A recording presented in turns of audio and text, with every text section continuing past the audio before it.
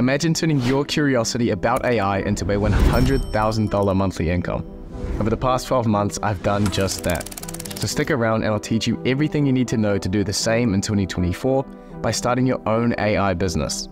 Whether you want to make an extra 20K per month and run an online business from the beach, or build a billion-dollar empire, the AI space truly has something for everyone.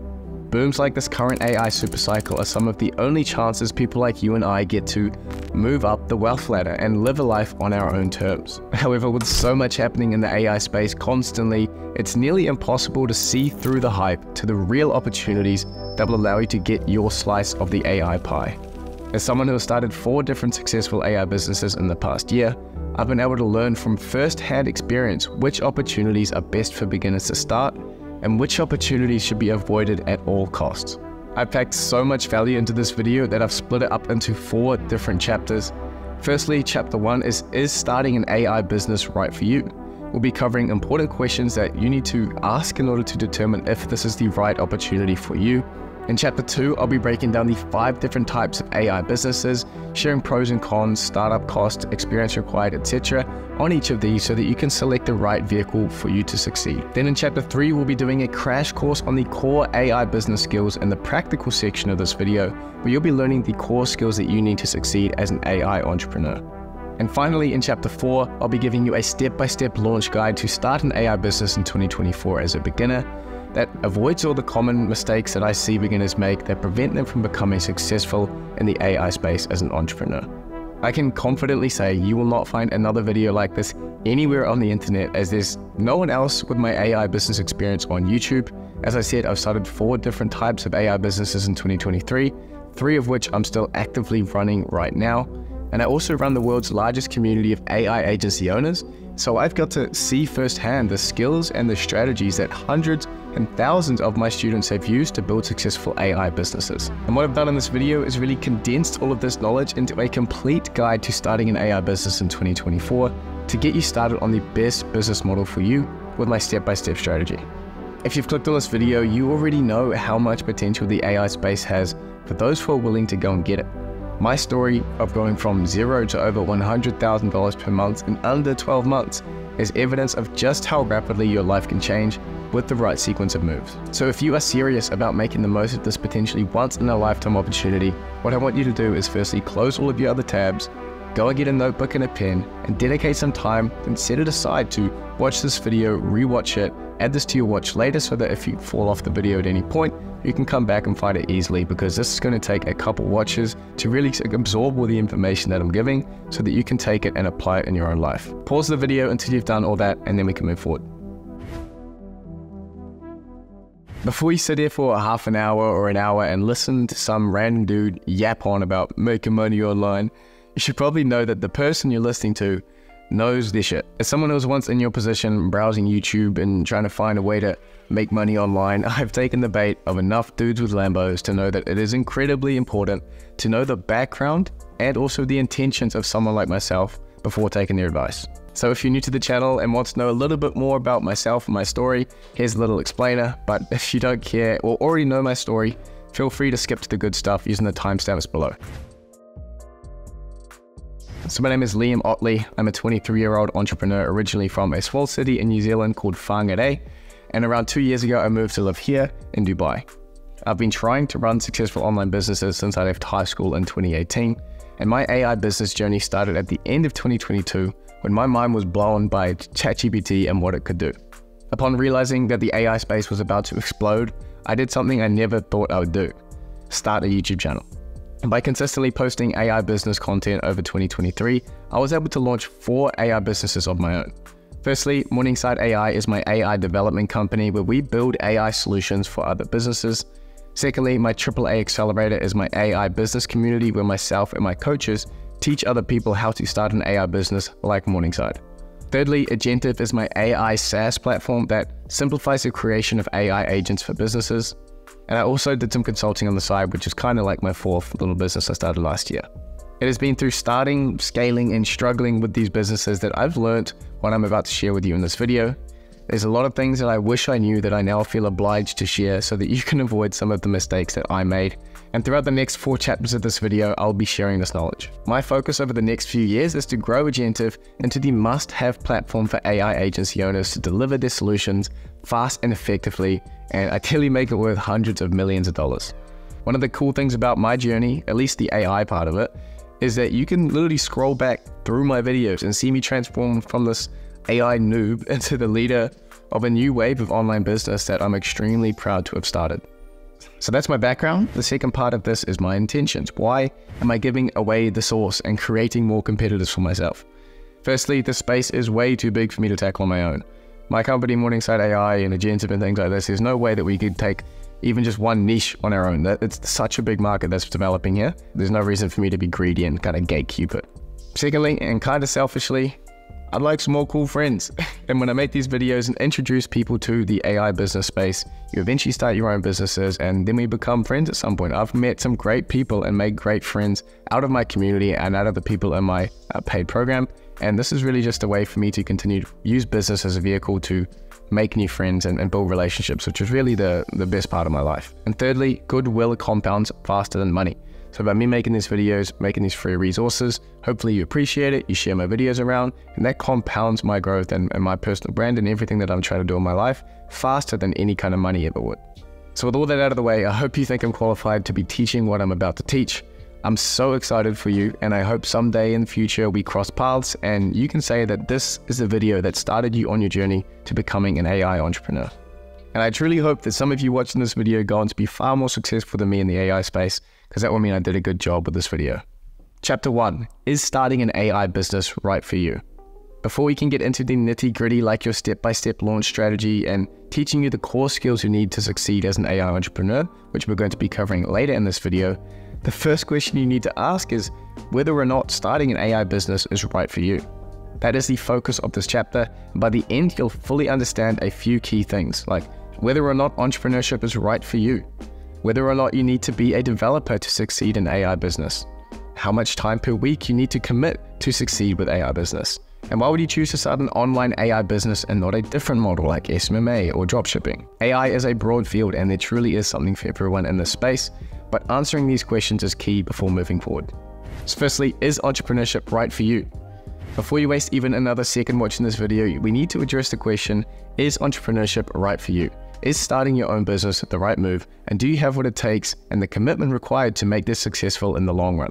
Entrepreneurship, and particularly online entrepreneurship, has become very romanticized and hip these days, but there's actually a significant dark side to it that you don't see a lot of the time on Instagram, and you don't see all of the failures really behind the scenes. So I thought I'd take you through a little trip right now of my experience of becoming an online entrepreneur and how I've gone from basically having no skills and no money to where I am right now, living in my dream apartment in Dubai, going on business trips to the Austrian Alps, and generally living the life I've always dreamed of with my friends. As I've said in my other videos, building an online business takes time, effort, and sacrifice, and there's no way around it. I'm not going to sit here and tell you it's going to be easy, it's going to be a walk in the park, because it is not, and it's probably going to take a lot longer than you think right now to find success. But as you'll learn later in this video, it is well worth the effort. The life of an entrepreneur is dotted with brutal ups and downs and the highest of highs and the lowest of lows. The most difficult thing for a lot of people to adapt to about entrepreneurship is that at the end of the day, you and only you are entirely responsible for all of your successes and all of your failures. So there's total accountability on both sides. And because of this, not everyone is cut out for entrepreneurship and not everyone has what it takes. Everything I'm telling you is from my own experience of being an online entrepreneur for 5 years now since I graduated high school. Over my years in the online business space, I've had my fair share of ups and downs. I started my entrepreneurial journey on my gap year while I was living in Edinburgh. I had this crusty little flat and I was working for the hours in the morning before I went to work. I'd go to work and I would come back and then I'll go to the gym and then I'd work all the time up until I went to bed. Over this period, I lost all of my money trying to start e-commerce stores, and only after 14 months did I make my first dollar of profit. So the life of an entrepreneur starting out can be rough, and a lot of the time the success that you envision happening is going to take a lot longer than you initially thought. But success is possible, and it is rewarded to the people who are willing to do the work on a long enough timescales. So as someone who doesn't come from money and literally used to sell fake Rolexes and protein powder at high school just to make a bit of money, to someone who now owns one, believe me that entrepreneurship is worthwhile if you're willing to do the work. And when you do get there, I promise you it is the best job in the world. I get to work on projects that I'm excited to work on every single day. I get to work wherever I want in the world. I get to make money with people I really enjoy being around and really just live a life on my own terms. And at a certain stage, you get to set your sights on building something that you are truly proud of, like I am right now. So what I'm trying to say here is that you need to be self-aware enough to be able to ask yourself the question of, do I have what it takes? Am I ready to commit myself to this journey that is probably going to take a lot longer than I think, but is the reward at the end of it worth my time and commitment? Now, if the answer for you is yes, and you are ready to commit to this journey, just know that the hardest part is getting started. The purpose of this video is to educate you on AI business and then give you the information you need and a step-by-step process to get started down the right path the first time. Now, if you still don't have a notebook and a pen, go and get one now. Again, save this video to watch later, because if you've committed to this, you're going to need to watch this multiple times. You're going to sit here for an hour, half an hour, however long it's going to be, so that you can really study each part of this video so that you can get off on the right foot. Do I need to be a developer to start an AI business? This is probably the most common question I get from people who are on the fence about starting an AI business, and a pretty valid question at that. Since I first started talking about the AI businesses that I run, this has been a hotly debated topic, with seemingly everyone weighing in on things on this topic and taking pot shots via YouTube videos and tweets and stuff. The simple answer to this question is no, you do not need to be a developer to start an AI business. The long-winded answer is a little bit different. As you'll learn later in this video, there are a number of different businesses you can start in the AI space. There really is something for everyone. Some of these businesses we're going to cover can only be started if you are a developer. Some of them can be made a lot easier if you have a little bit of development experience, and some you can start with absolutely no development experience at all. So no, you don't need to be a developer to start an AI business in 2024. There are plenty of on-ramps into the space that are available to everyone, and later in this video, I'll help you pick the best option out of the 5 business models for you. Next question is, how much time do I need to invest each week to create an AI business? To prepare for this video, I spoke to as many people as I could who are outside the space, working regular jobs and unable to drop everything to pursue an online AI business. And aside from, do I need to be a developer? Questions about the time investment needed was the second most common question I got. Sometimes it's difficult for me to think back to when I was 18 and working a day job and trying to cram in work on my e-commerce stores by getting up at 5 AM and working until I went to work, and then coming back from work and then working until 11 PM each night.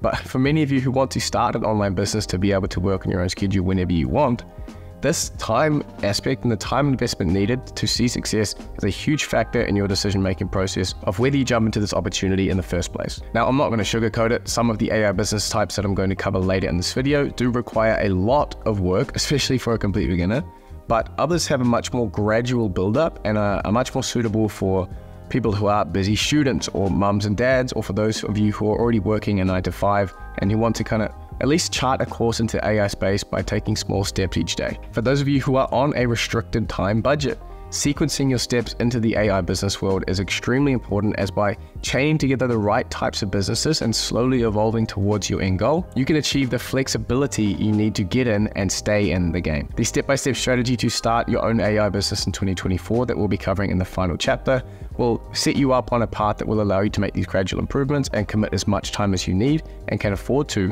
invest in your business. So to answer the question, starting an AI business as a beginner can require you to put in anywhere from 1 hour to 12 hours per day. It simply depends on the business model you choose from the ones we're about to cover and how rapidly you want to see results. Obviously, more time put in will lead to faster results. So it's a kind of balancing of those things, the vehicle that you pick and also the time scale that you want to see the results on. Another valid question that I get a lot is on why someone should choose to start an online business in the AI space and not some of the more typical online business models like social media marketing agencies or e-commerce stores or Amazon FBA. And the easiest way to explain this is from my own experience. As someone who has run successful e-commerce stores and has helped to scale a social media marketing agency, my decision to go all in on the AI space wasn't an easy one when I was looking at the big picture. Regardless of the business model you choose, creating your own successful online business will allow you to make $20,000 to $50,000 per month. Most business models will allow you to make up to that range. And with this kind of income, you have the means to live and work anywhere in the world on your own schedule, from a laptop, whatever you want. And I've spent the past 3 years of my life traveling constantly with my businesses and kind of doing just that.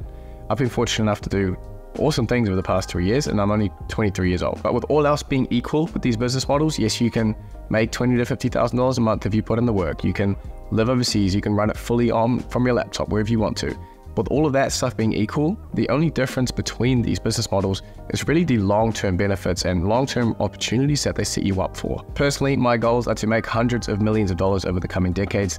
And from my experience in the digital marketing and e-commerce space, the opportunities to do so are far more limited than in the AI space. What it really comes down to is which industry you want to bet on and build your skills in. Personally, I see more upside in the AI space right now because large language models as we know them are really only about a year old. Yes, they did exist before that, but in their current state and how people use them and build them in businesses and use ChatGPT, it's only really been about 12 months that they've existed as they currently do. This means that anyone can really be in the top 1% of experts very quickly and start to monetize their skill set. I've literally done this in front of everyone over the past 12 months. You can scroll back and see my earlier videos, and you will see just how stupid I was when it came to a lot of the stuff that I talk about now. And when comparing this ability that you've seen me do in front of your eyes to become an expert in the AI space versus other industries, where you're going up against people who have maybe 10 plus years of experience, 15 years. If you go into the marketing space, these guys have been doing that for decades. And for you to try to become an expert and start to compete on their level and try to get the kind of money and wealth that they are generating, you've got like 15 years of a skill gap between you two. But when you look at maybe myself and where you are right now, 12 months is all that's elapsed. And it's really a much more closable gap. So if you choose to put your time and effort into this AI space, you have a much better chance, a much shorter path to becoming one of these sort of top 1% of people within the space who are knowledgeable and considered experts. And with becoming an expert, you get expert level money and wealth starts to flow to you instead of you having to really struggle and force all these opportunities and find the opportunities for yourself. At least in my experience, they start to come to you. And it's honestly been a complete game changer for my life and for my career. So long story short, if you are hungry to succeed and willing to commit to the AI space for the next 5 to 10 years, I believe there's far more to be gained by starting a business in this emerging space and choosing to build your skill set in the AI space in particular and build a reputation in the space that can open up doors and opportunities that you never could have planned for. A massive undeniable factor in entrepreneurial success is luck. Even guys like Jeff Bezos will tell you that in order to benefit from luck in many cases, you need to be in the right place at the right time with the right skills, with the right connections, with the right resources. But the good thing is that you can engineer yourself to be able to take advantage of these lucky chances by constantly grinding in the space and building up those kind of things, your resources, your connections, your skills. You simply cannot get lucky if you don't have the soil for the luck to land in. If we use a kind of a seed analogy, it needs to be able to land somewhere for you to cultivate that into a really big opportunity and great outcome for yourself. For me right now, the AI space is by far the most fertile soil that I could try to cultivate, and it's well worth the time and effort of me continuously toiling and working in the space, because I know that the opportunities are far bigger than if I was going into a more mature sector where the chances of outsized returns I've kind of normalized by now. I'm honestly just so excited to continue grinding and putting in the work in the space, and excited to see what kind of plays come my way in the coming years by doing that. You too can put your bets on the AI space and try to get in the way of some of the huge gains that are going to come, but you need to convert from a spectator to an active participant in the market. And I've talked about this in other videos, but I think there is just a massive, like 95% of people who are AI curious or into an AI enthusiast in the space right now. Don't take offense to this, but all you are is a spectator. You are just sitting there and watching and browsing and consuming videos like this, but you're not ever making the jump over into being an actual participant of the market. And that is only really possible through starting a business, through starting a project, through starting to do something rather than just consuming. So take the knowledge that I'm giving you in this video and try to actually take your first step into making that jump into a participant, because a participant is how you can build up those connections, those skills beyond just what the spectators, and put yourself into the top 0.1% of people in the space, and you can start to generate some of the wealth that comes from being in that minority. Now, with all of those key questions out the way, I want you to pause this video, go over any notes you took, and just really confirm and lock in with yourself that this is the kind of vehicle and this is the opportunity that you want to go in. Do you have the resources? Do you have the time? Are you willing to put in the effort? Is entrepreneurship even right for you? One of the most common beginner mistakes I see when getting into businesses like this is that they just jump in and they don't actually do the maths and really build a solid foundation of conviction in the decision that they're making. So I want you to really think right now, is this right for me? Is this the right choice for me? And am I willing to commit to it over the time that it's going to take to succeed? Because otherwise, if you're not fully committed, you're going to fall off halfway through and you're going to waste all this time. So please have some kind of conviction, be sure that this is right for you, look over the questions I've just answered, and if you're ready to move forward and you're ready to commit to this, let's jump into the 5 different AI business types that you can start in 2024. Chapter 2, the 5 different types of online AI businesses. The AI business landscape in 2024 truly has something for everyone, and in this section we'll be breaking down what opportunities there are for beginners to get started, the pros and cons of each, and how you can progress through these different business models over time to leapfrog towards bigger and better opportunities. I've used this exact method of leapfrogging through different types of AI businesses, as I've personally run all of the businesses we'll be covering here except the last one, so I'm really sharing my experiences and what I wish I knew before starting so that you can avoid my mistakes. AI business number 1 is AI consulting. The experience required to start this is none, the startup costs are 0, the time to make money or make profit is around 3 months, and the long-term potential of AI consulting, in my opinion, is low. Starting off with the easiest of the bunch, AI consulting is a super beginner-friendly way to start making money with AI in 2024, and by far one of the fastest ways to start earning if you follow the right steps. There are 2 parts to starting your own consulting business. Firstly, learning the info you need to be able to help your clients, and that includes the core skills that we'll be covering in the next section of this video, so stick around for that. Secondly, you need to attract the clients that you're going to do consulting for. So let's break this down. Consulting is essentially profiting off of the knowledge gap between you and your target audience. So rather than try to learn all this AI stuff themselves, people will pay you, or businesses will pay you, to tell them things like what AI can do for their business, the best AI tools to use for their industry or their use case, where AI is going and how they can plan ahead. Not rocket science, right? You can actually learn this information over a month or 2 of study to be able to get to a point where you can start to take calls. Setting aside an hour or 2 per day to get deep into the AI space by binging channels like mine, and if you can afford it, jumping into a paid community like my accelerator to be tapped directly into the latest in the space, and that'll allow you to build the knowledge gap you need to become valuable as a consultant. Again, a crash course to understand the foundational core skills you'll need to succeed as an AI consultant are going to be covered in the next section of this video. You only really need enough info to be able to hop on your first few calls, and you'll learn very quickly what you don't know and where you need to study based on the questions your clients are asking. I say all this because I was literally doing it this time last year. Consulting was actually the first way that I made money with AI last year by adding a Calendly link under my YouTube videos, starting off at $300 for 45 minutes. And to illustrate just how quickly you can get started with AI consulting, I first tried ChatGPT in December of 2022. I launched my channel in January of 2023, and by March, I was booking 3 to 5 of these $300 consulting calls per week. An extra $1,000 a week for just hopping on calls was pretty exciting for me at this point in my journey. Pretty soon, I was getting bombarded with calls, and I had to increase my prices to $500 for 45 minutes, and then to $997 for 45 minutes in order to get the quantity of calls per week down to the levels that I was happy with, so that they weren't distracting me from the bigger things that I'm working on, like Morningside or my education business. Yes, I've been charging over $1,000 per hour for my consulting for the past 6 to 8 months, and I know it's ridiculous, and I even say that on my Calendly page, but people still pay it. The tricky part, of course, for most people is not necessarily the learning of the information, which I'm going to make easy for you in a couple minutes, but actually attracting the clients who are willing to pay for your time is typically where people get stuck. My recommended strategy for getting started as a consultant is to pick one platform, for example X or Twitter or LinkedIn or YouTube, etc., and focus on sharing your learnings there as you build your knowledge gap. This is exactly what I did on YouTube, and it took me to over $1,000 per hour in the space of about 6 months. You need to be able to follow your curiosity and try new tools and discover interesting use cases and share them constantly to prove that you know your shit.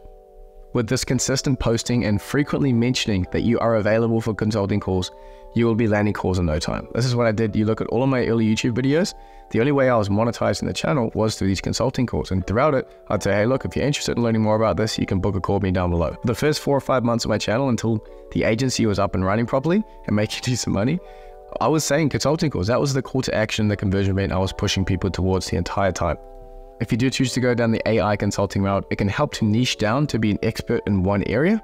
This will allow you to charge more and build a reputation within your little space. Because again, AI is very broad. If you're addressing businesses, there's a million different types of businesses. Some examples of niching down your consulting offer could be saying things like, I help home services business owners to create their 24-month AI strategy, or I help CEOs understand what AI means for their businesses and how to utilize it to crush their competition.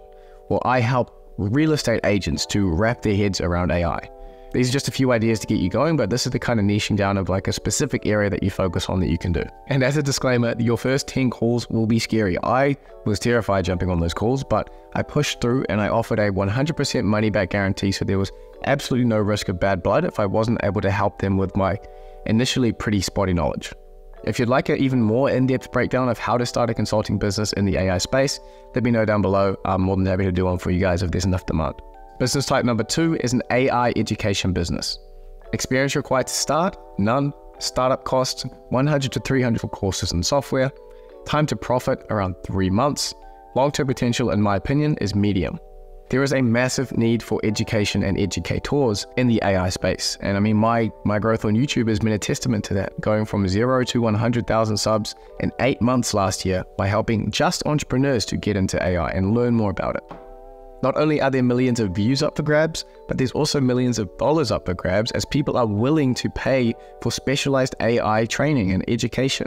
My own AI education business, AAA Accelerator, has had over 2,000 people join over the past 6 months, each paying anywhere from $97 to $197 per month to learn how to start an AI business from myself, my coaches, and my team. If you don't believe me that AI education is a massive opportunity for people to get started with AI business, you need to remember that for us as people who are somewhat in the space, or at least AI curious, which I'm sure many of you or all of you watching this video are, we can take basic skills like using ChatGPT properly for granted, but there are billions of people who are yet to discover or at least properly utilize the magic of large language models and things like ChatGPT. When you combine this with the fact that millions of people each year in Western and sort of first world countries are going to lose their jobs due to automation from AI systems, there is exploding demand for high quality educational resources like courses for people who are out of a job and are looking to become proficient in AI so that they can find a new job or at least prevent themselves from losing their jobs to AI again. Remember that AI will not replace humans. Humans who can use AI will replace humans who can't. Therefore, there is undoubtedly a huge need for AI education businesses to come in and facilitate this education and upskilling of the entire working population of the world, and even kids too. Like, everyone's going to need to learn how to use this stuff at some point. So starting an AI education business is smart because you're putting yourself in the way of this massive amount of demand that's coming very soon and is already underway. Like with AI consulting, starting an AI education business is also super accessible for beginners, and the path from complete AI and business noob to making money from your AI education business is similar to the AI consulting route. Firstly, you'll need to learn the info that you'll eventually teach. Again, we're covering the core skills that you'll need in the next section of this video, and you can watch YouTube and you can find a coach or a mentor, anything to help you get that initial bit of information that's going to allow you to eventually teach one day. Secondly, you'll want to identify a part of the AI market that you want to specialize in education for. Thirdly, you want to condense your knowledge into an info product, and this can be something like a course or an ebook or a paid community, etc. And finally, you need to drive customers to your business through content, ads, partnerships, and more. That may sound super scary and difficult for you, but I promise it's a lot more straightforward than you think. As soon as I say business, it sounds big and scary, but when it comes to the day-to-day actions you need to take, it's fairly straightforward. It's setting aside 1 to 2 hours per day to learn the knowledge you'll one day teach, and then you can start to put together your first little education product, e.g. an ebook. And then you need to pick some kind of strategy to attract customers and stick with it until you're getting traction. How exactly you can attract customers to your business and make your first sales is covered in the step-by-step strategy in the final section and final chapter of this video. It's important to realize that you don't need to hit a home run the first time. Big businesses are going to take a long time to build, and for many of you, this will be your first business. And there are so many skills that you will pick up along the way, but these skills take time to accumulate and really to set into part of your character and build into you. That's why starting off small and getting the ball rolling and giving yourself the time to adapt to being a business owner is so key. Every single one of you watching this video can go and research a topic in AI and create some kind of ebook around it. That's your foothold. That's your foot in the door. That's from where you can continue to keep expanding your knowledge until you're the best in your industry or the niche that you've chosen.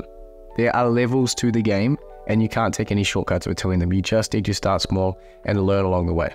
So in summary, the way you create value and make money as an AI education business owner, at least in the short term, is to create some kind of info product that effectively condenses the chaos of the AI space into a concentrated dose of knowledge to help people understand AI and how it affects them in their job or their business or their personal life. Some examples of AI education businesses you could start could be master content creation for AI, full course for solopreneurs, or AI crash course for CEOs, how to navigate the next 5 years, or master OpenAI GPT building, a beginner's guide to AI agents. Or you could do something like AI literacy program for teens, prepare your children for success in the AI age. These are all just ideas that I came up with, and of course you need to do a little bit more research, but it shows you how many different angles you can take and how many opportunities and niche opportunities to do AI education there are within the space. I'd happily make an entire video on AI education businesses alone, so if you're interested in that and want me to make a video, again, let me know down below. I'll be making videos based off what comments I see the most of and most likes and stuff like that. So go down there, comment, leave likes on other people who are commenting about it as well. Business type number 3 is an AI agency. Experience required to start is none. Startup costs can be $300 or more, depending on the software you choose to use. The time to profit is again around 3 months, and the long-term potential of an AI agency, in my opinion, is high. An AI automation agency, or more broadly an AI agency, is an AI business model that I first discovered and popularized in 2023. The official definition of an AI automation agency that I penned in July of 2023 was an online business model focused on helping small to medium-sized businesses to automate their systems and processes with AI technology. Essentially, the AI agency business model is built on top of this historical trend that with any new technology like web or smartphone apps, a middle layer of businesses always appears who specialize in the new technology and help businesses all around the world to adopt it and benefit from some of the gains that it can provide. Since this time last year, I've been running my own 6 and almost 7-figure AI agency, Morningside AI, which has allowed me to generate consistent cash flow and support a team of expert AI developers. Without agencies like Morningside, businesses would struggle to know how to benefit from the gains new technology like AI can provide, and they lack the resources to build these systems themselves. These middle layer industries like web, app, and blockchain development companies are worth billions once the technology has reached mass adoption. Now, I know what you're thinking, how the am I going to build an AI development company? I can't code and I don't know the first thing about software. Well, do I have good news for you? Last year, I laid out the 3 tiers of AI automation agency services, which I've simplified down to no-code solutions, low-code solutions, and custom-coded solutions. This 3-tier structure allows for you to enter the AI agency space at whatever skill level you have, e.g. as a developer, you can jump straight into the custom-coded solutions, but if you're a complete beginner, you can start with the no-code side of things. In the next chapter of this video, we'll be going through a crash course on the core AI business skills that you need to succeed no matter which tier you are jumping in at. As an AI agency owner, you get to choose the level of complexity of the solutions that you offer. For example, if you're just starting out, you can literally start by upselling other people's software. There are some awesome plug-and-play chatbot and automation companies that allow you to make customer support assistants and lead generation chatbots and appointment setters. All you need to do is enter your client's info, test it, and then deploy it for them. I can do a whole video on my recommended platforms if you'd like, so let me know down below if you want that. But getting super familiar with all these insane AI tools that are coming out every day and using the hard work of these software companies to deliver handy AI solutions to businesses is accessible to anyone. You can even start on Fiverr and list yourself there and just build their solution in 10 minutes on someone else's solution. Using this method, all you're doing is really finding the tools and connecting the business owner to them and taking money in between. This is known as arbitrage, and there's nothing unethical about it. In fact, one of the most successful agency owners in my AI agency accelerator, Mark, got started using this exact same method of going on Fiverr and finding cool tools and offering services and fulfilling with the tools. It's not rocket science, and it's an easy way for people to get started if you don't have a super deep development background. These little projects can make you a few $100s here and there, and even allow you to stack up some monthly recurring income. So you could be saying $200 per month for you to prepare and maintain a chatbot for your clients. But once you've got the ball rolling with other people's software, from there you can start to work on your skills or hire your first developer with some of the cash that you've got and start to explore some more tailored but still low-code solutions like building GPTs for businesses or AI agents. There's a whole ecosystem of these platforms that are a little bit more complex and allow for a little bit more customization and therefore require a little bit more skill. But once you're familiar with these tools and these platforms, you can now service a wider pool of customers and charge more for your services because you can do it to a lot more customize it and customize it to their needs much better than you could with some of these like plug and play AI tools. These more custom projects that are built on low-code software can net you anywhere from $1,000 a piece to up to $10,000 or more. And I'm not just plucking these out of thin air, this is from my own experience of running my agency. Then from there, once you've built up your experience and you have some capable developers on your team, you can start to accept fully custom coded projects, which can be worth tens or even hundreds of thousands of dollars. My agency, Morningside AI, regularly services clients worth $15,000 to $30,000 and have even recently finished delivering our first six-figure client worth $120,000. There are a huge range of methods to get clients as an AI agency, and this is something I'll be breaking down extensively in the final chapter of this video within the step-by-step guide. As you can see, there's a lot more upside to starting an AI agency than the previous models, but it definitely takes a lot more work if you want to break through that, I'd say 20 to 30K per month level. But for those long-term thinkers, building a successful AI agency also opens up more doors to future opportunities, as with cash flow and a capable team of AI developers, you have the ability to take bets on things like SaaS and other areas that 99% of people do not have access to. In October of last year, I did exactly this. From our own work as a development company and through what I was seeing my students struggle with, I identified that there was a need for a certain type of AI software. And because I had the cash flow and because I had the development team, I was able to build it and create my first SaaS called Agentive. And now I go from the opportunity of an AI agency, which yes, can make a lot of money, but probably won't sell for a lot. And now I've jumped into this AI SaaS arena, and that opens up much bigger opportunities and much higher exit potential than if I was just sticking with the agency itself. As AI agencies are my area of expertise as an agency owner myself and the teacher of the AI agency model to over 35,000 people within my community, in the final section of this video, I'll be giving you a step-by-step guide on starting your own AI agency in 2024 and how to leverage this business model to build the life of your dreams. Business type number 4 is an AI SaaS. Experience required to start this is high. The startup costs can be $50,000 or more for developers, marketing, and admin staff. The time to profit may be 6 to 12 months or more, but the long-term potential is huge in my opinion. AI SaaS, or software as a service, is all the rage right now, and for good reason, to be fair. It combines the SaaS business model with the seemingly limitless potential of AI technology, meaning it's like candy for investors and aspiring entrepreneurs like you and I.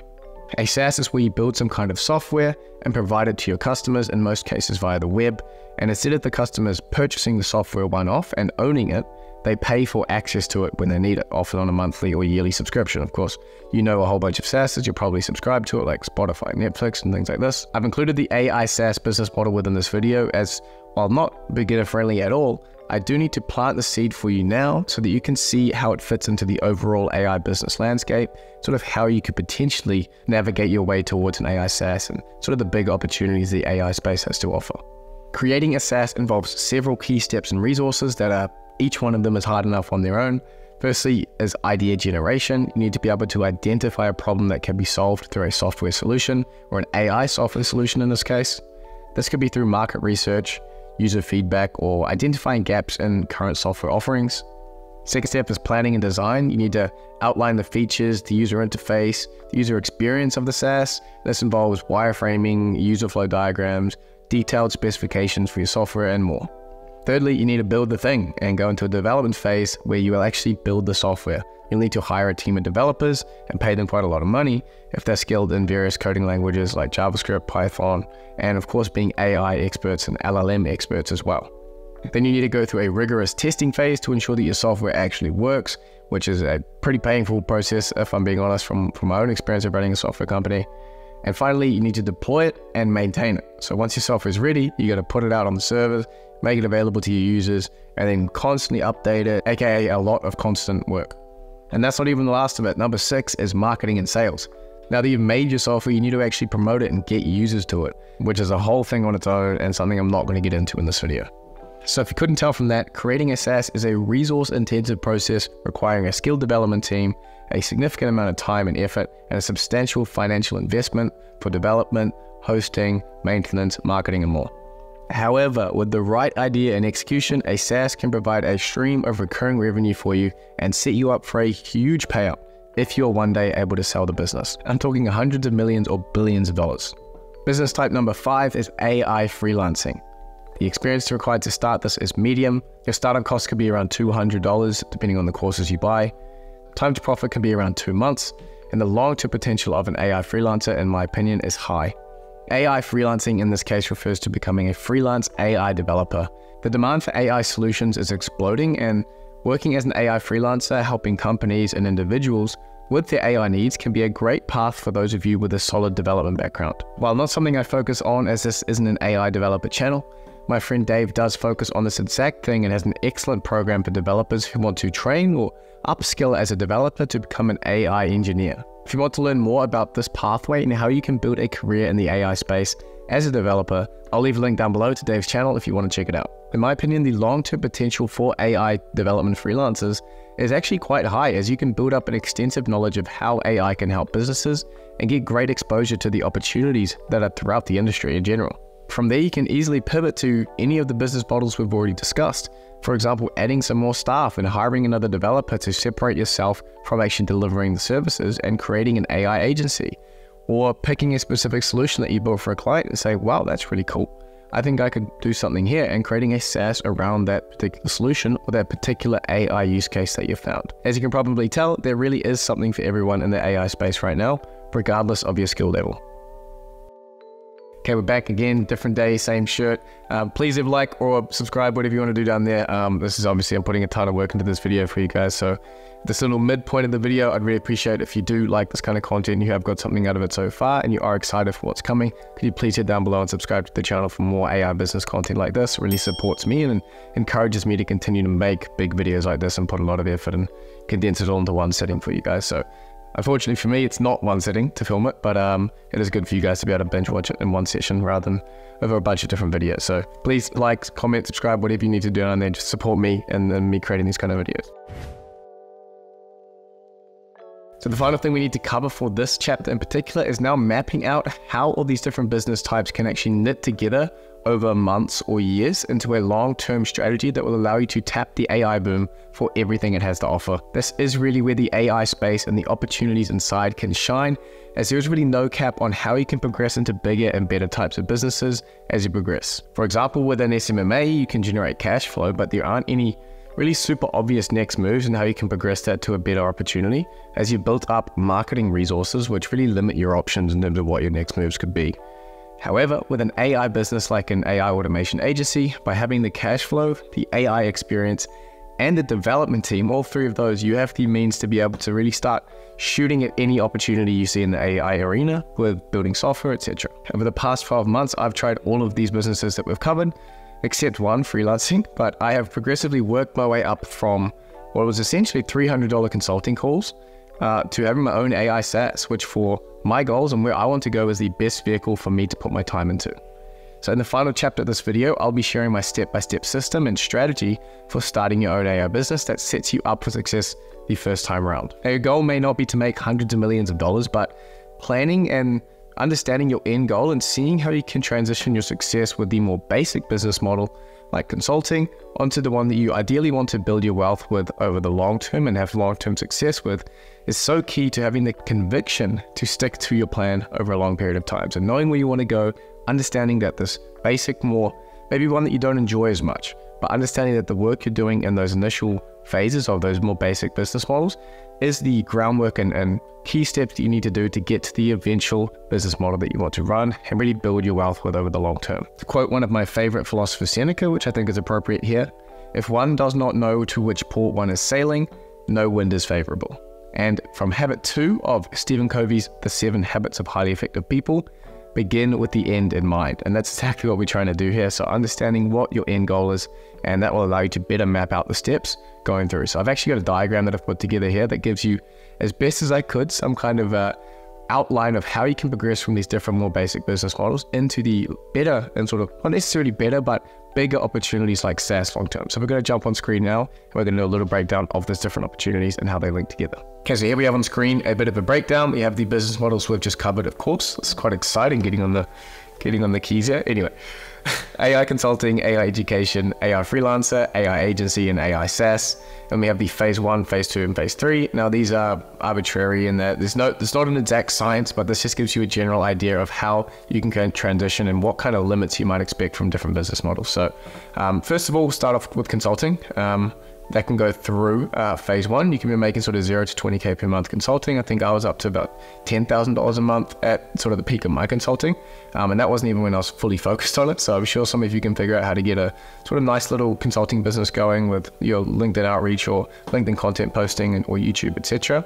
But then when you get to sort of the 20K per month, I think at some point it's going to become more worthwhile to transition that knowledge and experience into a better vehicle for you to scale more long term. So consulting can very easily move into education, of course. You've learned a whole bunch. You've seen how a certain area can benefit, or certain AI technologies can benefit a certain type of avatar or niche as you've niched down to some kind of area.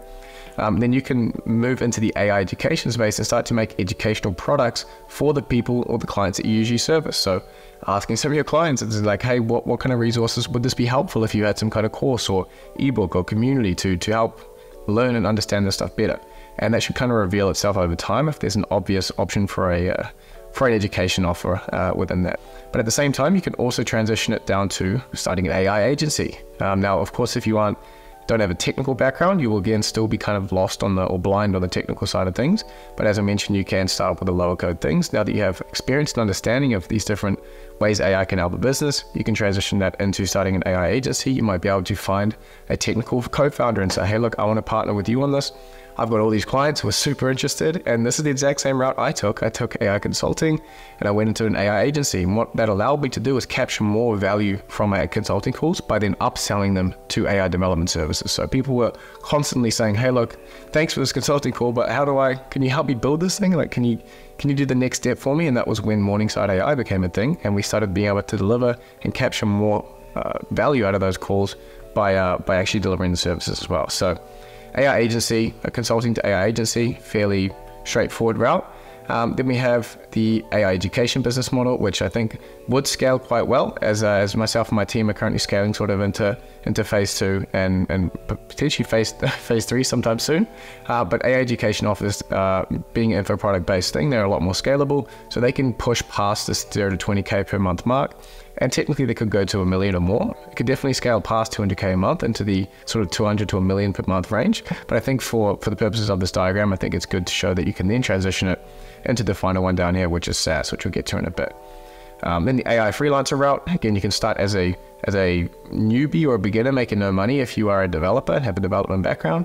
And the AI freelancer route opens up some great opportunities for you, like being able to go up here and jump into AI education. You might deliver a whole bunch of cool things for clients, and you might go, okay, I want to show other developers. There's a massive market of people who are developers and want to get into the AI space because they know how much money is in it and what sort of prospects it has for their future career.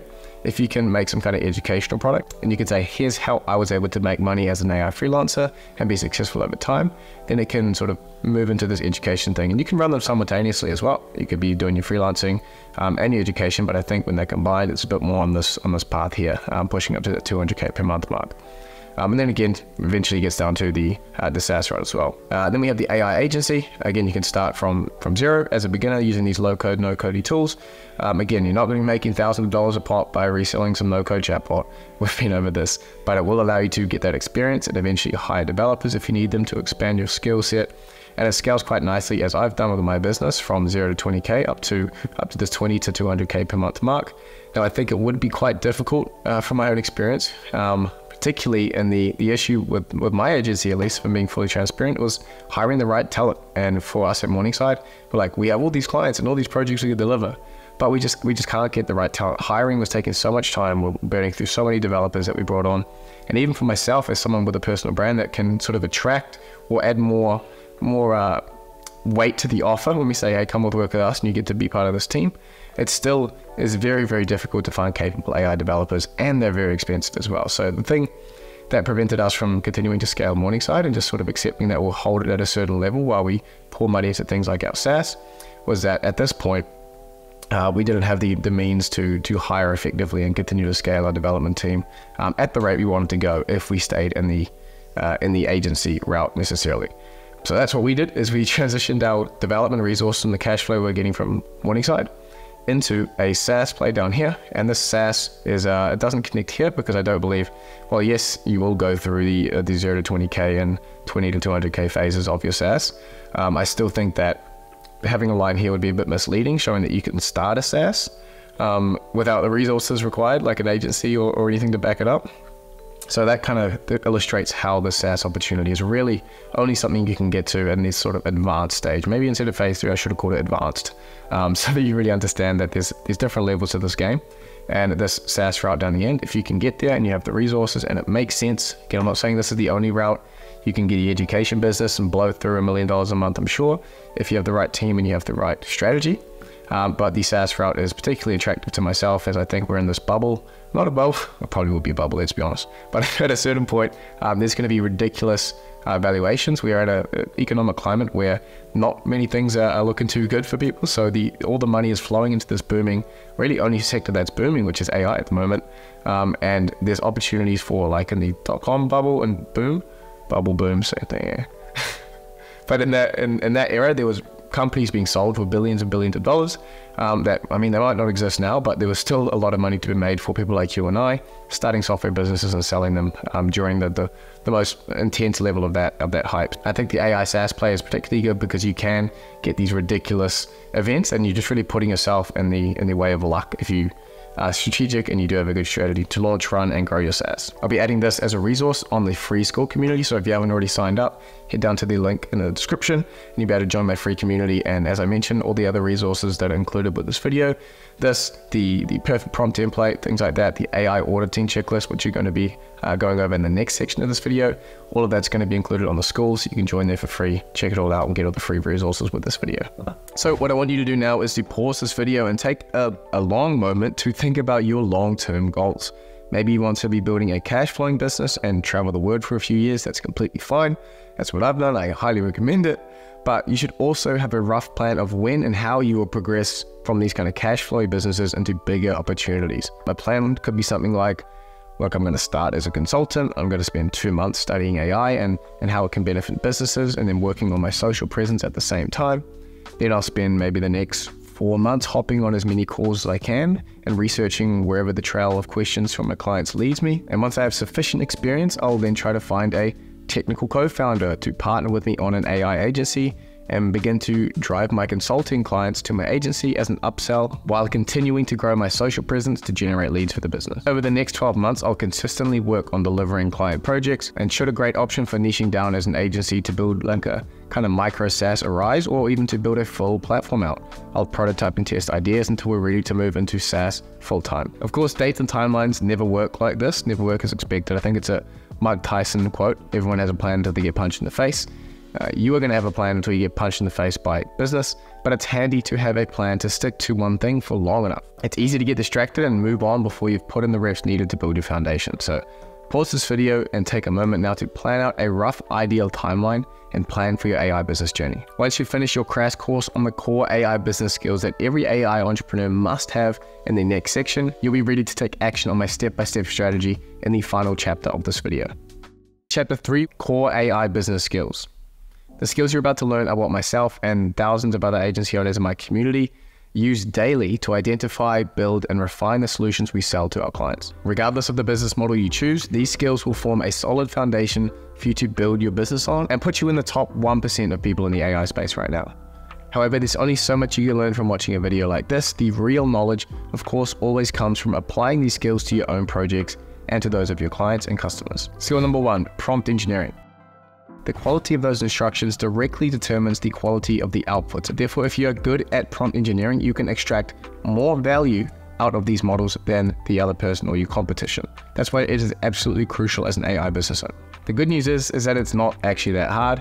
There's a few key tricks that you need to learn that will put you in the top 1%, again, of people prompting these models. So get your notebook out for this bit, as these tips are what you'll use on a daily basis and really are your first step up from a beginner to AI to someone who is better than average at using AI. These are really the main levers that you can use to squeeze better performance out of your AI systems. Trick number 1 is called role prompting.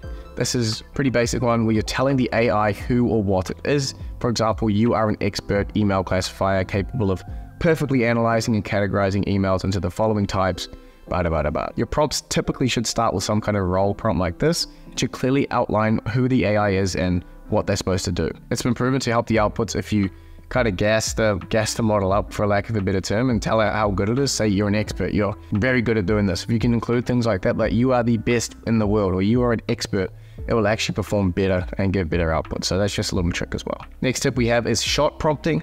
So the amount of shots in a prompt refers to the number of input and output examples that you've provided. And shot prompting is by far the most powerful tool for letting the AI know how it should respond.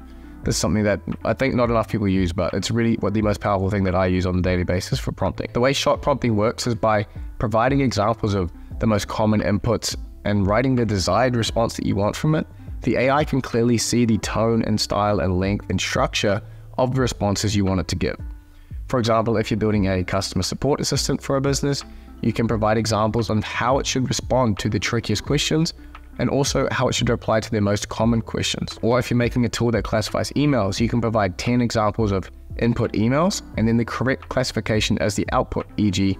interested as a label that you want it to output. I recommend providing at least 2 to 3 examples in the following format of Q, next line, A, and then that's how you can input the question as the input. So it might be the input for the previous example would be the email, the input of the email that is going to be sent to this AI to classify in future. So Q would be an email example, and then A would just be the label you want. So if you do QA, QA, QA, 3 different examples, that will tell the AI very closely how you want it to respond to things. So I highly recommend you put this on pretty much every prompt that you do. This trick alone will massively improve the quality and performance of your prompts. Tip number 3 is task context. I found that providing enough context to the AI about the task it is doing and why can be the difference between good and a great prompt. So of course you don't want to go overboard, as the more bloated the prompt gets with more words, the less it listens to the really key instructions of the task. For example, with the email classifier example, by telling the AI, you are a key part of our sales funnel, as when the customer fills out our contact form on our website, an email is sent to our inbox, which you then need to categorize into X, Y, or Z. We are only interested in customers who meet X criteria. So it's crucial that you mark these customers as Y so that they are passed directly onto our sales team to contact for an appointment. This kind of extra context around the task can really help it to understand where it fits into things. And as I said, take a prompt from good to great. Prompting tip number 4 is markdown formatting. This is a more recent addition to my prompting tool belt and is something that has really done wonders for me dialing in the prompts of particularly AI agents for building on my SaaS agentive and for other particularly tricky tasks. Markdown is a way of formatting plain text intended to be easy to read and easy to write, making it a popular choice for formatting things like README files or writing messages in online discussion forums and stuff like that. What it basically does is gives us a way to better structure our prompts. As I'm sure you know by now, you can't add headings or lists or bolds into the prompts that you typically give to something like ChatGPT. But by using markdown formatting, we are able to let it know where a heading would be or where lists and bolds would be. So it's using markdown formatting inside of our prompt, and it may look silly when you write it, but it has actually been proven to lead to better performance, as the models themselves have actually been trained on a lot of data that has markdown. So it's been trained to recognize this kind of formatting and understand, okay, that's a heading. Okay, that's a list, and it actually makes them perform better. So it's something that I've only recently learned from my CTO Spencer, and something that I use in basically all of my really important prompts now. I've actually got a perfect prompt template that I personally use, which I'm happy to share with you guys to save you guys the hassle. This thing has been refined quite a lot to work for most use cases, in particular when you're creating AI agents. I'll leave a link to the perfect prompt template on my free school community that we've launched recently. So if you guys want to jump onto there, it's 100% free. You can check out the perfect prompt template and all other resources that will be associated with this video. Once you request to join, it will take a few minutes for you to be accepted. Then you can find the post with the resources for this video under the YouTube tab. So there'll be a tab for YouTube, there'll be a reference to this video, and then inside that will be the perfect prompt template and all the other resources for this video. And the final tip for improving your prompt is to use the model settings. Now these are really for finer tweaks to help you with really refining the outputs. There are things like temperature, top P, frequency penalty, and more. And these are a little bit more technical and kind of outside the scope of this video, but luckily for you, I've already done a complete beginners and advanced guide on prompt engineering here on this channel. And that's going to teach you everything you need to know to be able to use these model settings as well. So I go super in depth on these model settings in the advanced guide. So if you want to watch those and really fill out your prompt engineering skill set, those will be linked down below and you can watch them right after this one. Once you've learned the foundational concepts like role prompting and few shot prompting, etc., you can then start to use some of the powerful prompting tools like prompt expert GPTs that can really do most of the heavy lifting for you. A student of mine, Isaiah, is actually an expert in NLP and has created a GPT for this exact purpose, for prompt writing, and he's happy to share it with the community. So I'll leave this on the school again, and the resources you can go down below to the description, head over to school, sign up. There'll be a link on the post related to this video. It has a link to this perfect prompt writer GPT, which will help you to incorporate everything you just learned and get it to generate you prompts on demand. Again, to reiterate, the quality of your prompts determines the value you can extract from these models, so it is extremely important to get this right and build a solid foundation on this skill particularly. The good news for you is that it's getting easier and easier to write good prompts with these tools like GPTs. Core skill number 2 is understanding APIs. Now, throughout your time in the AI space, you'll often hear about APIs. These are essentially the backbone of software communication, and not to overload you with technical jargon, APIs are what allow different programs and softwares to talk to one another. In this space, we often use tools like VoiceFlow, which is a chatbot builder. We have Airtable, which is kind of like Excel on steroids. We have Relevance AI, which is a AI tool building platform, and we have Zapier, and even my own platform, Agentive. Often, in order to create some kind of AI system or solution, you'll need to combine a number of these different tools together. And unless they have some kind of plug and play integration that comes out of the box with the platform, which is highly unlikely, they don't really have those in a lot of cases, you will need to use APIs to send data between these different softwares and also to trigger things at certain times, like send an API call to trigger a Zap. If you're already handy with APIs, feel free to jump ahead and skip onto the next skill. But for those of you who are complete beginners and interested in learning about how APIs work, I'll now outline the core parts of an API call. I want you to note these down in your notebook, as this stuff took me weeks to probably get my head around when I was trying to learn it. So if this is a little bit difficult for you, don't worry. I had the exact same problems when I was starting, and it's completely normal to have difficulties when you're wrapping your head around this. So in this next section, I'll be trying to save you from the circles that I went around when learning APIs. So when you use an API, you are loading a URL, same as when you put in google.com into your browser and you hit enter. What you're doing when you do that is you're requesting info from Google server required to load the web page and present the Google homepage. So when you request it by hitting enter and loading that URL, Google server sends back the code required to load the web page in HTML, CSS, or whatever language I'm sure Google's doing it in. Essentially, it sends back what's required to be loaded as the web page and presented, and your browser is built around essentially unpacking this information and loading it for you and presenting it on the page. When it comes to connecting different softwares you may be using in your service delivery with APIs, you're also going to be making a request to a server. For example, requesting Airtable for some kind of information stored in your spreadsheet, and then Airtable will send back this data, and then you can use it throughout your application, your VoiceFlow chatbot, or on Agentive for lead capturing. For example, I might create a lead generation agent or chatbot with my software Agentive and include in it a lead capture tool. And what this lead capture tool is going to do is to request to Airtable, once it has the information from the user, asking it to store the email and the name that I've collected on one of my spreadsheets or on one of my tables, and it would then store that as a new lead in my database, and then it would reply to me confirming that the action was successful. So I request the information to be stored and I give it the information it needs, and then once it's stored and everything's done, it's going to send back its response to me saying, yep, all good, everything's done. This operation has been completed successfully. So sometimes when you're calling APIs, you're going to be requesting information. This is typically known as a GET request. And sometimes you're going to be sending information away to whatever service it is. This is known as a POST request. There are a bunch of other HTTP methods, which is what GET and POST are. They're different types of HTTP methods, but I don't want to overload you with too much information now. Just GET is to request to get information in many cases, and posting is posting some data up to the API for it to process and typically store or create some new record, or basically just storing information. Key thing to understand is that when you are using APIs, you are sending requests, either a request to receive info or, as we said, a request to store info. And the software that you're communicating with will send back some kind of response. And in the case of a GET request, this may be a whole bundle of data or information. If you make a GET request to Airtable, it might send back a whole bunch of information from a spreadsheet. But if you are sending a POST request, all you'll probably get back from a POST request when you're saying, hey, here's all this information, can you please store that somewhere?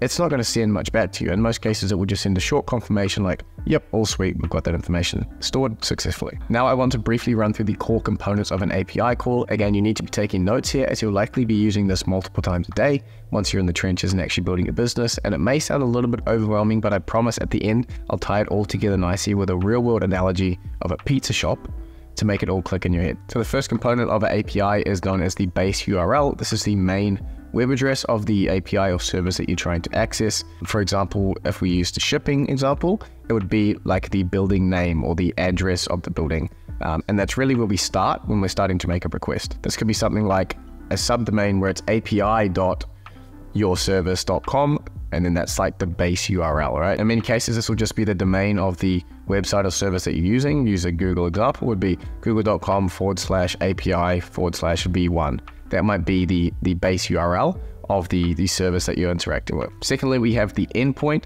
This is like the specific apartment in the building. So the base URL represents the building and the endpoint represents the specific apartment to deliver the service to, or package to if we're using the shipping example. The endpoint is essentially part of the web address the URL that we're loading, that we add onto the end of the base URL. So it might be google.com/API/v1/get address, or that's kind of like the endpoint is the different services that they'll provide. Different endpoints are typically created for you to be able to access different services off that base URL. So it might be get address, get coordinates, different services will have different endpoints. So it's like the specific service you're looking at under the umbrella of the base URL of the service or the company that you're interacting with. Next, we have HTTP methods, which I mentioned before. These are essentially just classifying different types of requests. So if you're wanting to retrieve data, it would be a GET request. If you're wanting to create data, it would be a POST request. If you're wanting to update data, you'd be using a PUT request. If you're trying to remove data, you'd be using a DELETE request. Or if you want to partially update data, you'll be using a patch. It's a little bit too advanced for now. You just need to know POST and GET. That'll get you through most of the stuff you need to do with your own software. Next, we have the headers of an API call. These are the extra details that help to describe what you're asking for, or to really give more information about the request. You can think of this as where you describe things like the type of parcel you're sending. Like the headers of this packaging example would be a letter versus a box. And typically you'll see when it comes to the stuff that you're doing in things like VoiceFlow and Airtable, the main thing will be things like authentication, which we're going to touch on next, and the content type. So when these APIs are communicating with each other, they need to know what format to expect that information. Next, we have parameters of your request. So these are like the filters or the specific instructions that tell the service exactly what information you want. Next, we have authentication, and this is essentially some kind of password or secret key that proves that you have permission to access the service. Because if you didn't have some kind of authentication when you are making these requests, making these API calls, then anyone could hop on and make calls to any API and then cause all sorts of, there's costs associated with running these APIs. If it's a Google thing and it's like the Google Maps API, they want to obviously be paid for providing that API as a service.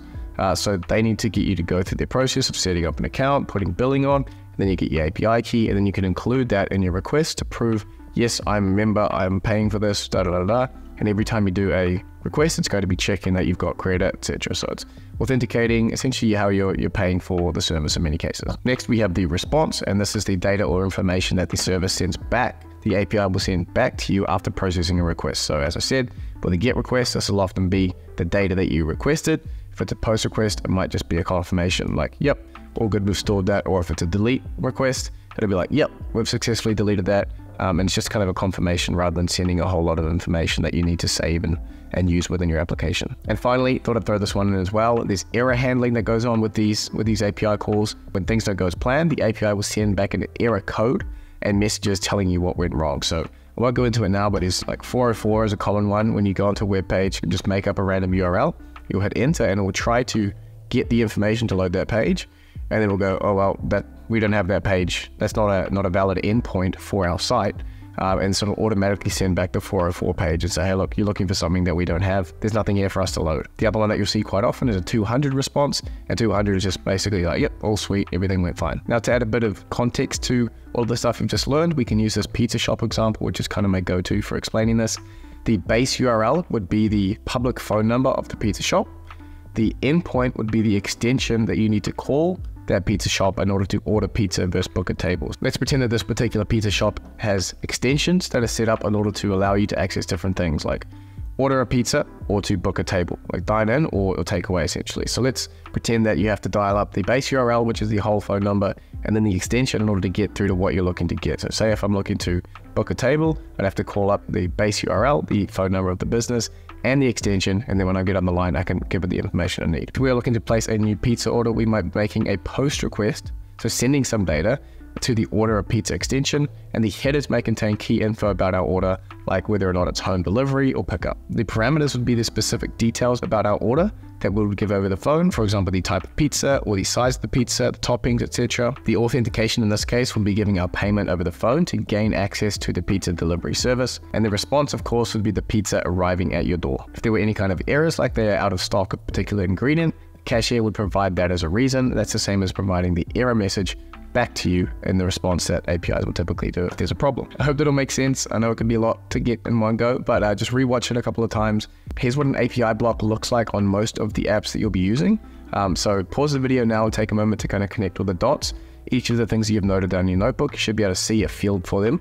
And once that's all filled out, you can hit the send button and it will send the request, and it should send you back exactly what you're looking for. Theoretically, of course, if you were building this in some kind of software. One final note here is that sometimes when you're doing post requests, you will use the request body to send your data instead of parameters, and this is typically done in JSON, and the structure needs to be exactly as the API expects. JSON is actually super easy to understand. You just need to ask ChatGPT to teach you how to write and understand it to learn the basics of JSON, and you'll be away to the races. I know that might have been a lot, but this knowledge of APIs is crucial to understanding the next skill, which is by far one of the most versatile and high leverage opportunities in tech right now for people like you and I. Skill number 3 is tool creation. Knowing how to build AI tools is a mandatory skill for anyone looking to make money in the AI space, in my opinion. Even if you're not selling them to clients directly within the opportunity or business model that you choose to pursue, using them internally within your own business to speed up things like workflows or automate whole processes is hugely powerful, and is something that you definitely need to be doing as an AI entrepreneur. So what do I mean by a tool? There is no real one definition for a tool, as they can be used in many different ways, but here's a breakdown of things and some examples. So in their most basic form, tools are functions. Some functions expect inputs, some don't, some return an output, others don't. But basically, when triggered, these functions do something. This could be interacting with some APIs across the web, or performing some calculations and data manipulations on the inputs you've provided before returning the result back to the user or to whatever's on the other end awaiting it. When you create tools, you can use them in a number of different ways. You can use them via a simple web page like Relevance AI's use page. These are great because they can be used internally within your business, or you can even build them for clients and send them that page for them to use and get value out of as well. You can also use tools via custom actions for GPTs or AI agents, which we'll be touching on more in a little bit. You can also use them via API within a platform like VoiceFlow or Airtable using the skills that you've just got. And final thing that you can do with them is actually bulk running these AI tools and functions on thousands of spreadsheet rows at a time. Basically creating some kind of AI function and then running it and using rows of a spreadsheet as the input, so you can kind of run through the whole thing at once and create new values and stuff like that, which I think is super cool and it's actually very valuable when done correctly. In many cases for you and I, the simplest use case for tools is taking in some text inputs, running it through one or more LLM or ChatGPT step that we've pre-prompted, and then returning the answer or the result from that AI step. This stuff can be difficult for you to wrap your head around when I'm just talking at you like this. So we're going to jump quickly onto my computer here, and I'll give you a little demo of Relevance AI and examples of a couple of tools so that you can actually conceptualize what the hell I'm talking about here. So I apologize if you've been struggling, but I want to throw this bit in so that you can actually connect the dots here. So Relevance AI, they'll be linked down in the description if you want to check them out there. But over here, I've signed in and created an account. You can see the dashboard of some of the tools that I've made prior. Now, a couple of good examples I can jump in and show you. This AI agent perfect prompt writer is probably a good start. So here, I'll edit this one. And you can see here, if I zoom things up, we have our user inputs. In this case, I've got the agent name, the agent context, etc. You can pause it and just take a little look-see at these things. What this is going to do is create a perfect prompt for your AI agent. It goes down here, etc. So these are all inputs that the tool is going to expect. And then I have this is the most simple example of a tool, like I mentioned, is just inputs into an LLM step. In this case, I prompted it with all this good stuff to tell it how to write a prompt. And the key thing is that it inserts the values from the inputs up here. Again, all no code. These inputs that you provide, or whenever the user uses it, it's going to insert those inputs here because I've clicked and referenced all these different variables. So each time this runs, it's going to take the information from those inputs and it's going to inject it into this prompt, and it's going to give me the output down here. So if you can run it within here. So if I filled all of these out, gave it a then I could go run all and I'd get the output here. But the more interesting thing for us is that we can then create all this, say for a client or say for internal use within our company. and we can click this Use tab. And then we get 3 different options here. So we have the shareable app, which if I click on this and I copy this and I open this up in a new tab, this will give us a nice web page for either my team internally to use this, or if I was an agency or a freelancer, I could create these for clients. And then I could send these URLs as proof of service delivery and saying, hey, look, here's the tool either to test it before we move forward, or like, here's the deliverable that you are asking for. So I can go through here and give it a name, lead gen assistant, agent context, lead generation expert for my website, conversions, capture lead. Being pretty brief here, as you can imagine. Lead capture tool is provided. Ideal output, none. Let's skip that for now. I don't have time. Notes on style, be profit. Let's go talk like a pirate and be very, very brief in your responses. Knowledge context, you have a document with my company info. And if I run the tool, it's going to go through all of that, take those inputs, inject it into that LLM, pre-prompted LLM step that I created, and it's going to output the kind of prompt that I'm looking for. Now, this is just one example of a use case. Here you go, here's the output. So role, act as lead gen assistant, specifics, tools, etc. So you can use the same thing for, as we'll see a little bit later, you could use it for short form generation. There's all sorts of cool stuff you can do here. Go back to this Use tab. We could also embed this snippet onto a website if you want to. We can allow other people to clone this as a template. If you want to share it away as an educational resource for your education business. You can go run in bulk on here, which I think is super cool that I mentioned before. I can upload a spreadsheet of data and I can use each of these columns as the inputs that were provided in this previous step. So whatever inputs you have, I can say, okay, for each row, I want to use the agent context for this variable and this for this for this. And then when it runs it, it's going to strip that whole line, insert it in, generate the prompt. So if I had this spreadsheet filled with information on a bunch of different agents that I wanted to make prompts for, I could do them all in one go without having to go back and forth. Then finally, you can use this as an API. We can copy this. This is the endpoint again. So you're starting to connect these dots here. You need to make a JSON request body like this. And you can use this within your app. So if, say, I'm using the voice flow example or using it on Agentive as a tool for your AI agent. This is how you can use the tool that you create via API, which is pretty handy as well. Another quick example of a tool could be this general company research thing, super basic. Again, you can really get super advanced with this over time if you choose to learn the platform and get better. But essentially this is expecting one input, a company website URL. You put in the URL, it's being saved to this variable. Then it's going to extract the website content using Relevance's built-in web scraper. So it's going to extract that URL. It's going to give it out as text, and then we're going to have a couple LLM steps. Boom, pass it into there, and then chain it up with another one. You get to pick the different models you want to use, etc. Then it's going to output it. You're essentially able to become an AI developer and build these complex pipelines and tools without ever having to write any code, and by using simple things like built-in web scrapers, API call blocks, and stuff like this. So I hope this has got you excited, and this can really show you that you don't need to be a developer to build some really powerful AI apps. In this case, leveraging the web scraping tools and these sort of built-in LLM blocks that Relevance has allows you to do all sorts of cool things. And if I click here, there are so many different things that it can do. All these AI tools, LLM fine-tune, data, all this stuff you can do with like LinkedIn, convert string to JSON, Slack, calendar, all sorts of cool stuff you can do, integrations. Relevance just has a ton of cool stuff out of the box that you can start playing around with. So hopefully that demo gave you a little bit more context on what a tool is, what kind of ingredients you have, how they come together, how you can use them, etc. But the thing to understand is that many small to medium-sized businesses are already using ChatGPT to assist with specific tasks. However, normally within these companies, it's done by passing around these massive prompts around the business and expecting staff to kind of use ChatGPT to figure it out themselves with these prompts. The way I see it, one of the easiest ways to understand AI tools for businesses is that creating tools essentially allows you to streamline and standardize all of these tasks and ways they're using AI already into tools like I've just shown you there. So you can streamline all these prompts and condense them into one sequence or tool, and then make that available via a use page or via a GPT or an agent. And by centralizing that prompt into the tool, then the business owner or yourself as the person who's building these systems for them, you can go in whenever you need to update the prompt or change how the system outputs. you make a couple changes and then you publish it, and then everyone across the team has access to the exact same tools, and it gets updated instantly rather than, hey, look, here's the new prompt version for this, made a couple changes.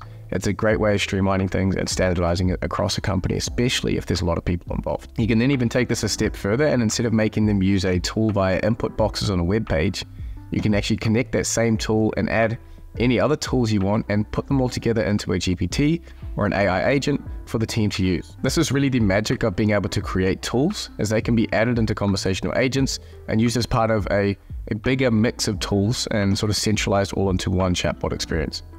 The way all of this links back into APIs is that we just covered is that when you wrap an API around a tool or around a function, which is what you're creating, you can call that API from within your AI agents and allow your chatbots to do crazy powerful things for your users. And while AI agents and GPTs are a little outside of the scope of this video, I have done a complete beginner's guide on everything you need to know about GPTs and how to deploy and set up your first AI agent step by step. In this complete guide, I go into far more depth on how tools can be attached and used by agents.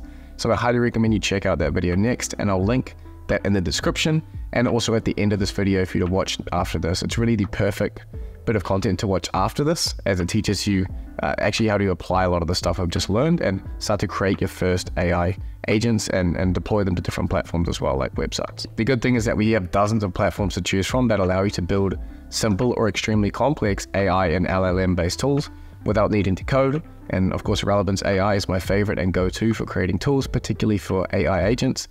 For example, I'm personally in the process of creating a content assistant AI agent or content assistant GPT that will help me to better repurpose my YouTube content. So I want this to be just one chatbot where I could basically run my whole personal brand and whole content repurposing process. To do this, I planned out a few different relevance tools that I need to make.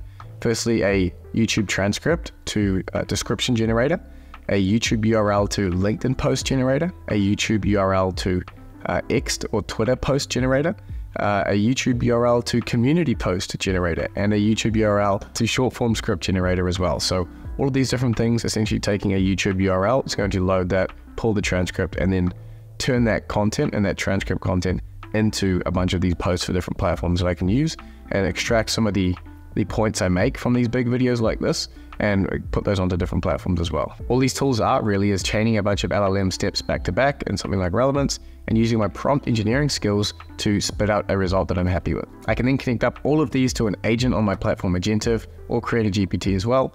And there I can use it to generate all my content needs. I can go on there and say, hey, here's the URL. Can you please generate me 3 LinkedIn posts, 2 X posts, 3 community posts, 2 short form scripts from this video, paste in the URL, and it will automatically use all of those tools in the background and give me all of the posts that I'm looking to do. So you can learn again how to do this on my GPT's full guide, as I mentioned. It'll be linked below and also on the end screen of this video.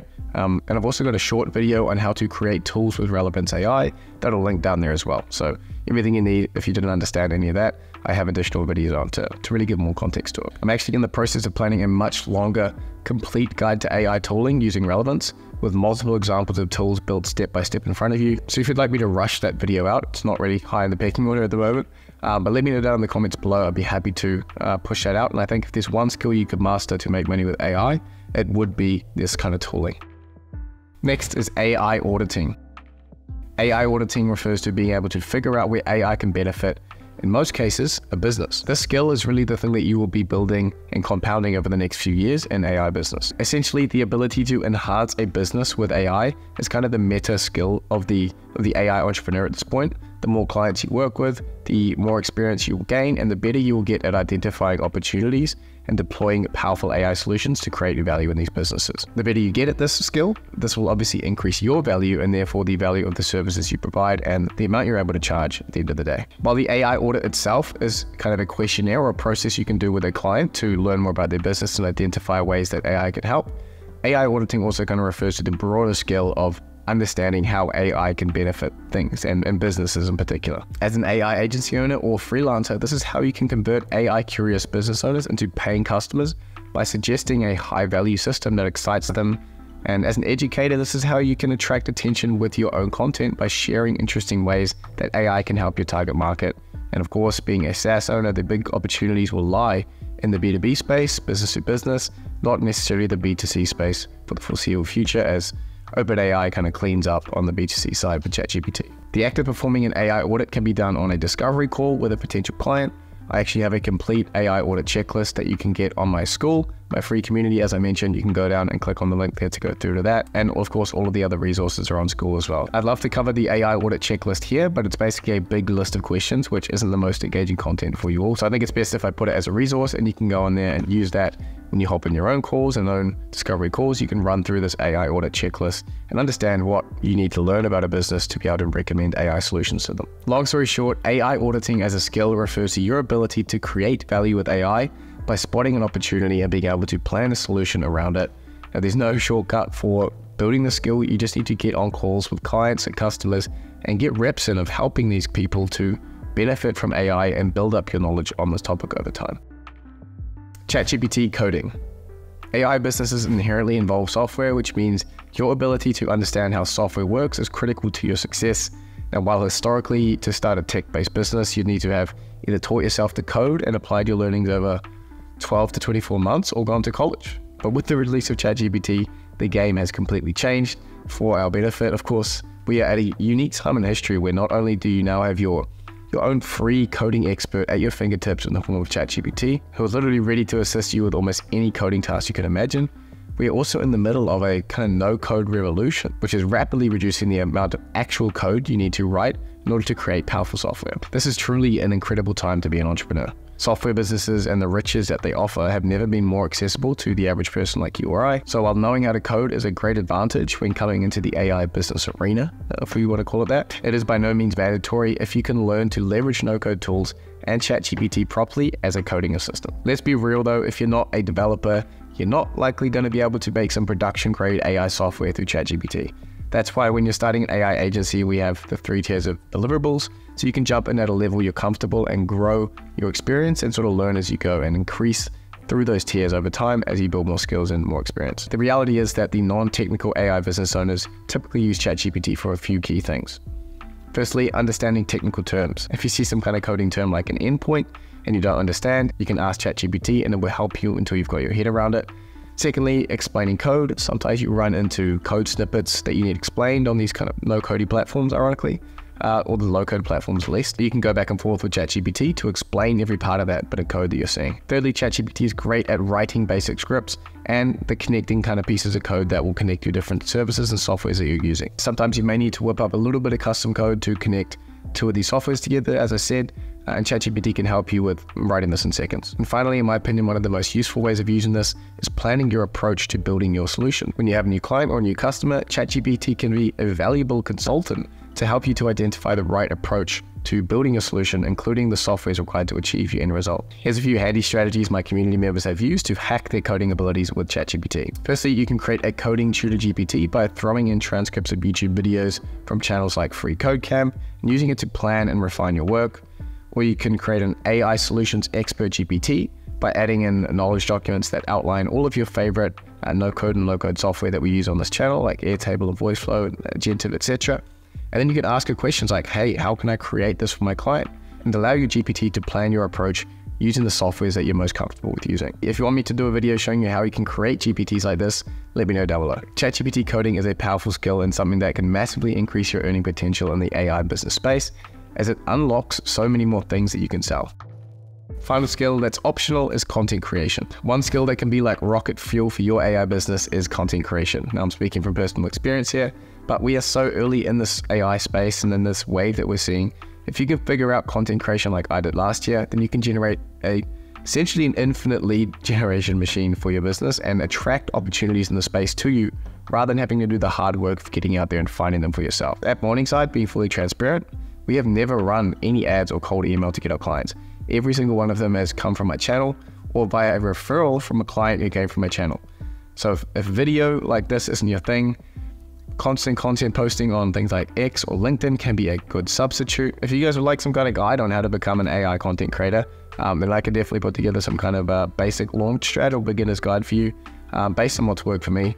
But I won't go into depth here. As I said, it is an optional one, but I think it is something that can be very, very valuable, especially at this time when these new markets like AI are really finding their feet And for myself, at least from my own experience, you can come in at sort of the ground level and then over the next 5 to 10 years, really build your reputation as one of the OGs, which we still have the opportunity to do now. As a word of caution, a big mistake I see a lot of beginners make when they start to do content is trying to do too much too soon. So instead of trying to do all the platforms and being shit at all of them, stick to one until you've mastered it, and you'll get far better results that way, as I did with YouTube. I just focused on this, and now I'm sort of expanding out to other platforms as well. Chapter 4, my step-by-step guide to starting an AI business in 2024. And now what you've all been waiting for, my step-by-step system launching your own AI business in 2024. Right? Well, I hate to break it to you, but I may have lied a little bit here. The final chapter won't be me yapping for another half an hour and trying to give you step-by-step instructions to start a business. Give me a second to explain. My last one of these videos was created in July of last year and has since become outdated as the strategies to launch an AI business have changed. I'm always basing my strategies and recommendations to people and students in my community off what I'm seeing from my own businesses and what I'm seeing other students succeed. Because I put so much effort into this video in particular this time around, I don't want this final section to ever end up giving you information or strategies that isn't 100% up to date and in line with the best practices I'm seeing myself and in my community. So to solve this problem of adapting my strategy over time in a rapidly moving space with static videos like this, I've done what any sane person would do. I built an entire end-to-end AI business education and coaching platform. And before you punch your screen in disgust that I've just lured you in only to get you to pay me, you don't have to pay $1 to use the software I've created. What myself and the team at Morningside have very creatively called AI Liam is originally exclusive to my accelerator community, but for this particular video, I've spent the past month rebuilding it from the ground up, literally, to have both a free and a paid route, meaning that you can try it completely for free right now. I have built AI Liam to be your personal AI business coach who is able to learn about your unique situation and recommend the perfect strategy for you. This is because over time and countless interviews with students and talking to people in my community, I realized that there's no one-size-fits-all path for people who want to start an AI business. For the past 6 months, I've been racking my brain trying to force myself to come up with this perfect, clean line strategy that's super simple for everyone. But in the reality, all of you have different backgrounds, different experiences, and some of those are great strengths that simply cannot be tapped into if I try to give some cookie cutter strategy. So that's why in AI Liam, I've distilled all of my learnings from seeing hundreds of students' success and equipped AI Liam with a set of strategies that it will build around you and personalize to you based off your background. At the start of the AI Liam experience, you will go through a 10 to 15 minute onboarding process where AI Liam will learn about your current situation on things like your experience, your connections, your current skills, even your current commitments as well, like your job or your family. Only then will you be taken into the step-by-step strategy section that provides you with the resources you need to do things like upskill and learn more things about the space, build your skills before you start your business. And after analyzing carefully which skills you're deficient in, of course, we'll recommend you the exact resources you need to watch to fill out those deficiencies before you move forward. You will then be given crystal clear instructions every step of the way.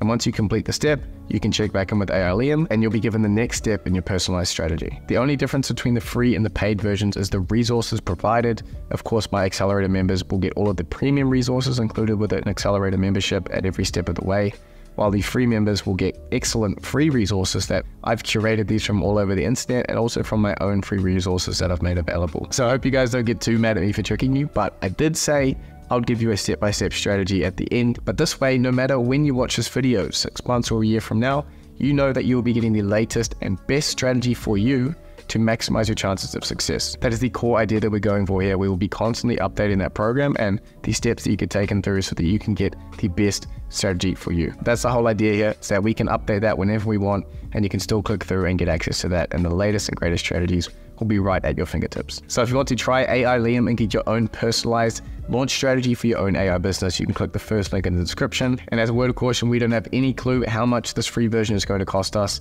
in OpenAI usage. So if you want to try it out, please try it out now, because at some point in the future, if there's so many of you using it that it's costing us hundreds of dollars a day to maintain it, we will need to restrict the number of messages you can send. So If you want to use it now before we have to restrict it at some point, but I will try to keep it free for as long as I can. I really have put so much work into making this AI Liam free for you guys, so please give me feedback through the support chatbot that's inside of AI Liam. You can give any feedback on how we can continue to make it better for you. And of course, this video itself has taken me weeks to prepare and days to shoot, so could you please hit down below if you've enjoyed it, you gotten anything out of this at all.